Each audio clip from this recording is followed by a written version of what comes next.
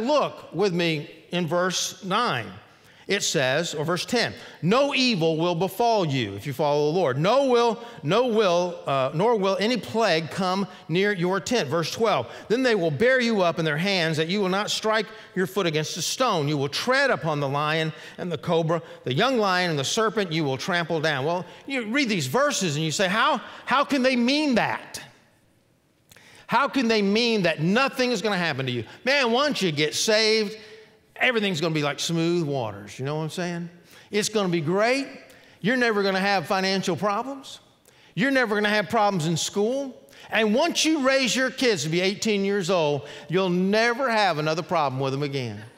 Man, it's just going to be great. Why don't you come and get saved today? You've heard those kind of things before. Everything's going to work out great. But does that really mesh with the rest of the Bible and with real life? So let's find out what this passage really teaches. In fact, let me just give it to you in a nutshell. This psalm is about how to have peace and security amidst a world of turmoil.